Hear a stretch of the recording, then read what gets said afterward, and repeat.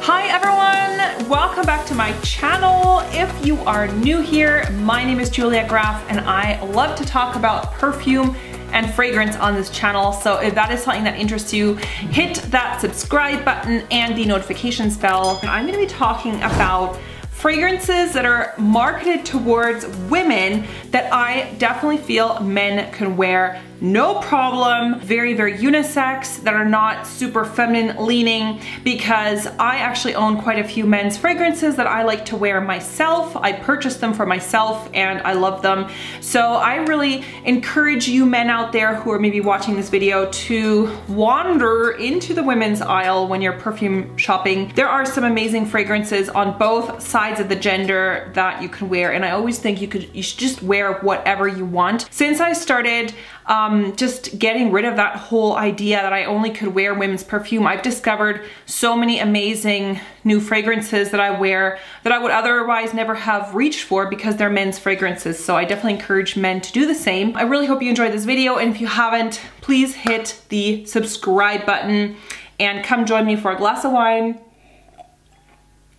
and some perfume chat. So first I want to reference actually a fragrance for men that a lot of men just love, and that's really gets a lot of hype on here, and that's actually why I purchased it. This is by Thierry Mugler, and this is from the MEN range, and this is Pure Havane. This is like tobacco, honey, patchouli, cacao, very sweet, very rich, perfect for fall time, perfect for date night, something like that. I actually purchased this for myself because that sounded really appealing to me. I was actually shocked that this smells really similar to another fragrance from Mugler that I have from the women's line, and it is this one, Angel Muse. Because when I put this on, I immediately thought of this because they're very similar. So if this is kind of your vibe with that tobacco and the honey and patchouli and cacao, you will like this because it also has cacao and patchouli. And I feel like the patchouli and the cacao that is used in here is the exact same one that's used in here. And that's why I get that similar vibe. But it also has the additional note of hazelnut. So whereas this one goes more in the tobacco honey direction with the patchouli, this one is like patchouli, chocolate, and hazelnut. But there's a lot of similarities here. Honestly, I could spray this one on this wrist and this one on this wrist, and I could tell them apart, but I could definitely sense that they're like similar DNA. Just like the Pure Havane, the performance on this is really good. I mean, all of the Mugler fragrances I own have really great performance. This is like one of my beast mode fragrances, so it really projects. So another one that I think is an absolute unisex fragrance that would smell fantastic on a man is this one by Kenzo, and this is Kenzo Jungle Elephant. So you can see the bottle here. I have the 50 ml. I first of all love the bottle. I think it's really decorative. It looks really cool on like presentation wise, but this is the ultimate spicy fragrance that, I mean, I think if a man would pull this off, like no one would look at you weird, because that is not a very feminine leaning fragrance. This is like the ultimate spicy fragrance. So if you like spicy fragrances, you need to check this out because it's fantastic. The perfumer behind this is Dominique Ropion, and you guys, this is like niche quality performance. It's beast mode projection. It lasts forever. It smells absolutely incredible, and this is like spice heaven. So there's cardamom, mandarin orange, gardenia, heliotrope, clove, mango, patchouli, vanilla, ylang ylang, and licorice. But the main thing I really get is the cloves. The cloves are really strong, and the cardamom. But the mango is not like this fruity, girly type of fruity vibe.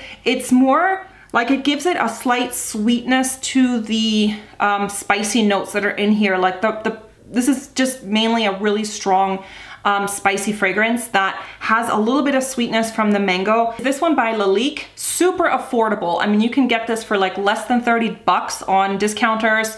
And I love the bottle, very decorative bottles. I love that about the Lalique brand. They always make beautiful glass bottles. So this is the original Le Parfum, and this is a very green and fresh vanilla with this aromatic bay leaf note. So when you think of vanilla, often men think of really like girly vanillas, and that is not the case in this one. It's like this kind of, I don't know if vanilla can even be called dry, but the vanilla in here is more like a light dry vanilla, if such a thing exists. Like, it's not this super intense, like sweet, boozy vanilla. It's more like a fresh, uplifting vanilla. And it definitely has this aromatic note to it because there's a very dominant bay leaf note in here. Some people don't like this. Like, I know a lot of women have reviewed this and they say that that bay leaf note gives them kind of trouble because it's just something very unusual. But I feel like that bay leaf makes it actually more masculine. It reminds me a little bit of something like the Serge Lutens Ambre Sultan, because that one also has that bay leaf note. Like, it just gives it almost this like freshness. There's also a pink pepper note in here, which gives it again that spicy vibe. So it's not a very sweet vanilla by any means. It's more like a fresh, interesting vanilla. There's also tonka bean in here, sandalwood, and patchouli. It's very interesting. I think this is a completely unisex fragrance. Like, it's not super feminine leaning. This really falls like right down the middle by Versace, and this is Versance. This has been discontinued, but you can still widely get this on discount websites for like crazy cheap prices, like 30 bucks. I'm talking about 30 to 40, 50 bucks, something like that. And this is a really amazing green, fresh, citrusy scent that kind of gives me that fresh out of the shower vibe. This is a great one to wear in springtime, summertime, gym time, out of the shower. It's super refreshing. So you get a lot of citrus notes in here. I think there's a lime note in here, green mandarin, orange, prickly pear, and bergamot. Then the mid notes are jasmine, cardamom, and sea lily. So you almost get this sort of aquatic type of vibe with it. And then the base is musk, olive wood, sandalwood, and cedar wood. So the base notes are these kind of woodsy element. So you get this kind of refreshing citrusy vibe. When you first spray it, you get a lot of citruses. I get a lot of like lemony lime type of vibe. Oh my God, it's so refreshing. It's like lime, and the bergamot is very noticeable. It's not so citric that it's just like sour, you know, it has that little bit of sweetness just to take the edge off the citrus.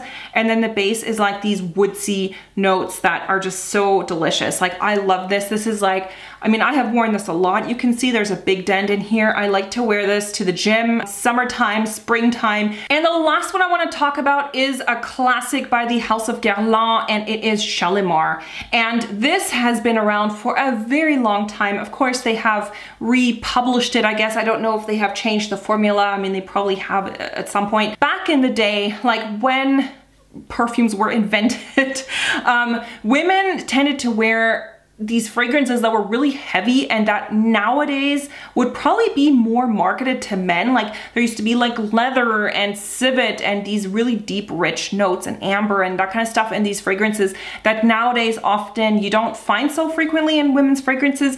And this is one of those fragrances that kind of goes in that direction. This bright opening with this citrusy bergamot opening that's very typical for Guerlain. So they have this like very citrusy, fresh opening with a lot of bergamot. And then the mid notes are iris, jasmine, and rose. But I wouldn't really say that this is a super florally fragrance. And the base notes are vanilla, balsamic notes, tonka bean, civet, and leather. You get this like leatheriness, you get this civet, you get this very vintagey smelling, but very rich and complex fragrance that really changes as you go. If a man were to wear this, nobody would think that it smells feminine on you, because it's actually not a very feminine leaning fragrance by today's standards. Back in the day, this is what women wore, but nowadays women don't tend to wear these types of fragrances. If you like sort of more vintage smelling fragrances, but also if you like something like, I was just thinking, if you like something like Dior Homme, I know a lot of people love that, and that has this kind of, I think, quite feminine leaning side with this sort of lipsticky iris vibe, then you might really enjoy this. I don't know, I feel like there's some similarities there. Look at this gorgeous bottle. I mean, how beautiful is this bottle? It kind of definitely harks back to those days of like Orientalism, which I know that term is very outdated, but back then it's probably like the Oriental fragrance, but has a very masculine edge. So by today's standard, I'm saying, with that leather and the civet, it's just, it has a lot of depth to it. If you want to see more recommendations like this, please give this video a thumbs up, leave your comment and subscribe, and I will see you very, very soon. Bye.